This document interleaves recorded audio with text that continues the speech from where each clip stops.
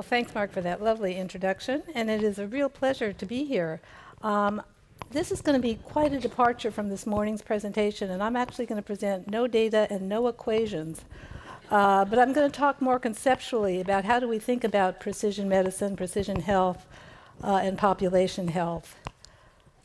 So there have been several big trends in medicine over the last couple of decades.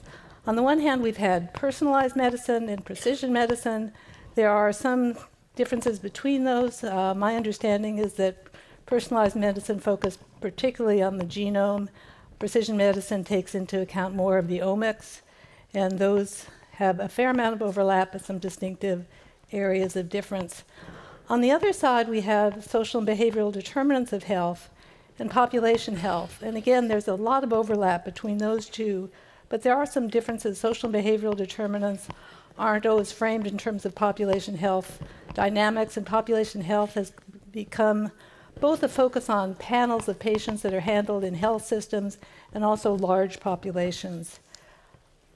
For me, the idea of precision health is really the intersection of all four of these, and I think this is where the opportunity lies and where we can really make new discoveries that are going to be most useful, not only in the treatment of individual patients, but really changing the trajectories of health for whole populations. So let me start with precision medicine. Precision medicine is based on the genome, and it's seen as the fundamental contributor to health and disease. But it's built up through the various omics, through the epigenome and transcriptome, through proteomics, and up to cellular processes, and finally you get to organ systems. This gives a fairly clear idea of kind of the bounds of how we think about what kind of data we need to do this.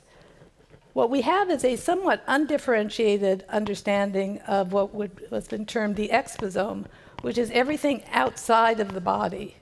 It's a fairly large undifferentiated area and has been described in that learned journal, Wikipedia, as encompassing the totality of human environmental, i.e. non-genetic exposures from conception onwards, complementing the genome. That's a huge area of territory. It's large and pretty undifferentiated. It's a little equivalent to the New Yorker's. This is an iconic New Yorker cover showing the New Yorker's view of the rest of the country, where there's a big difference between 7th Avenue, 8th Avenue, 9th Avenue, well differentiated. And then west of the Hudson River, you have this large geographic mass with a couple of upcroppings that might be of interest. Not sure why Nebraska is of interest, but some of the others make some sense.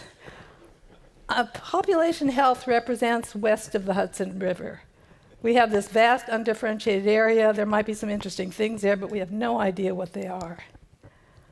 So as I've been working with folks in population health, what's interesting is there's the obverse valuing of data. What's seen as most fundamental is not the most molecular, but the most distal and molar, and that's our policies and institutions, which work their way through social institutions, through neighborhoods and communities, through interpersonal relationships and families, and then through individual risk and risk behaviors. What's important, you'll see these almost touch, but don't quite. And I think our challenge is how do we relate these two triangles of data? Now, I'm going to make a small editorial comment. I hope people will forgive me. These are based, the way I've drawn it suggests these are equal and complementary. In fact, if you look at what the estimates are of what determines premature mortality, much more is happening in the exposome than in the genome. And so actually, and it's estimated to be about 70 to 80% is due to social, behavioral, and environmental exposures. So really, we should draw the triangles like this. But the point I'm making is not really about their relative size, but about how do we maximize the connection between them. It's a little like stalactites and stalagmites. They grow separately, but if they can connect, you can get something actually much more interesting. So let me talk about what kind of data might we need to do this. Given the importance of the electronic health record, there's been a lot of focus on data mining with clinical data, getting data from sensors into the electronic health record, from different kinds of M technology, and genetic information. The question is, what social and behavioral data do we need to complement that? The National Academy of Medicine, which used to be the Institute of Medicine, charged a committee with trying to determine what are the basic social behavioral variables that should be in every electronic health record. Right now, most hospitals and health systems do their own, and particularly safety net hospitals are very aware of the importance of social and behavioral determinants. But everybody kind of makes up their own, and then it's hard to actually merge data and do any kind of data mining. So our committee, which was about a third informaticians, a third clinicians, and a third social and behavioral scientists, had the opportunity to think about what's important, how would it be used, both for clinical care as well as for research. I will tell you, we had wild discussions. The clinicians would say, if I have to click on one more thing, I will scream. So you really need to show me that it's useful and important. And then the informaticians would say, and then we have to figure out how to get it into the record and then get it out of the record so it can be used. So we focused on 3 criteria for choosing what social and behavioral data should be in it, in the electronic health record. One was there had to be evidence that it was related to health, which seems like a good start. The second was that it was actionable, that you don't want to screen for a determinant that you can't do anything about. And the third was that it was available, and that meant that, number one, there was a valid measure of it and that it was in the public domain. So there are some useful measures, but they're not freely available. What we came up with were basically a concise set of 8 variables.